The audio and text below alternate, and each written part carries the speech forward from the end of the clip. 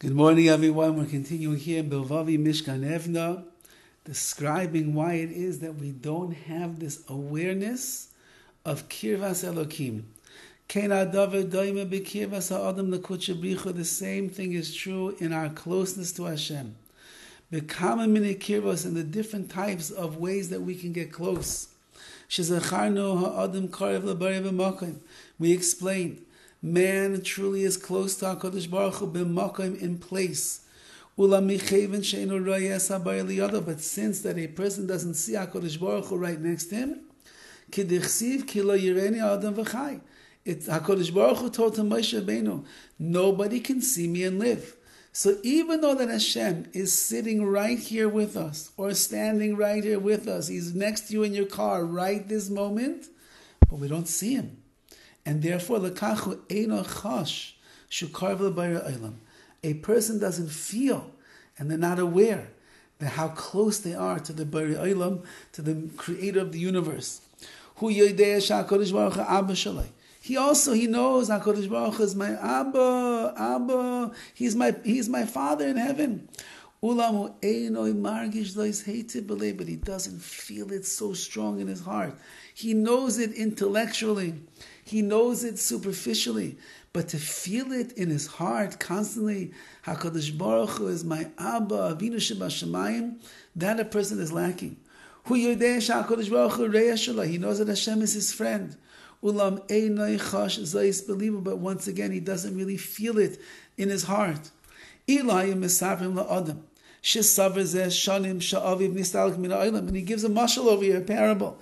If a person would think for many, many years that his father had disappeared and his father was no longer around, maybe he thought that his father died, and now they come and they tell this person that his father, who he thought was dead, is now suddenly alive. And now they tell him, guess what? Your father's really alive. Imagine a story. A father and a son go to Auschwitz, Rahman al-Islam. And at one point he sees his father heading off into the gas chambers. And he assumes, as everybody else would assume, if you would see somebody going into the gas chambers and you never see them again, he must have met his death in the gas chambers. And the son miraculously survives Auschwitz. And he leaves the DP camps and he travels to Eretz Yisrael and he begins a new life for himself, always knowing that he's an orphan. He lost his father and his mother. He lost everybody in the Holocaust.